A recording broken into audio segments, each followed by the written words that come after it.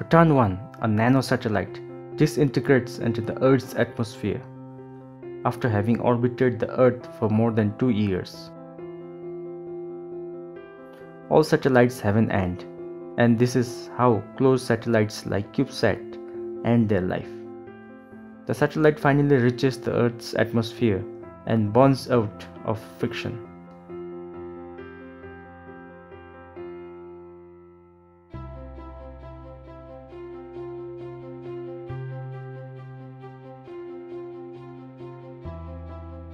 The 3 nanosatellites of Bhutan, Malaysia and Philippines, Bhutan-1, UiTMSAT-1 and MAYA-1 started the journey on 29 June 2018 via the Falcon 9 rocket from Florida.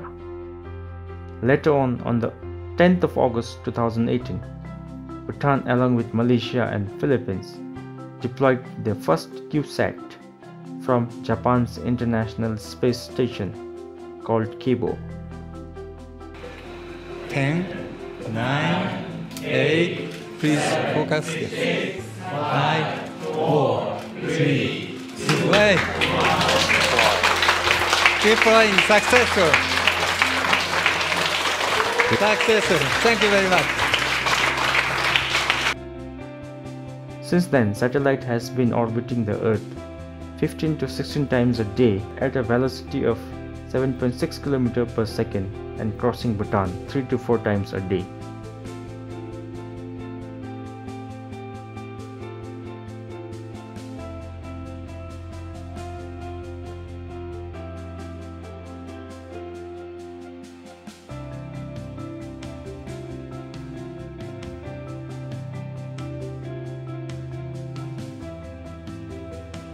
The CubeSat is just 10 by 10 by 11 cm in dimension and just 1.33 kg in weight.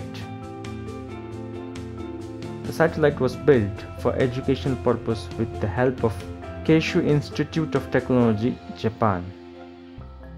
It had cost around 280,000 USD for the entire process of building and launching the satellite.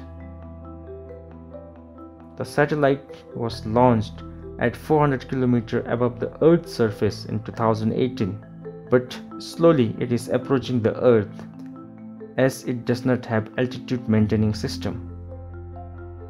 As of August 10, 2020, the satellite was 330 km above the Earth's surface. Finally, when it reaches 100 km above the Earth's surface, the boundary between Earth atmosphere and space, also called as Kármán's line, the satellite will start burning into ashes and finally disintegrate. Thanks for watching, and if you like the video, please do subscribe to our channel.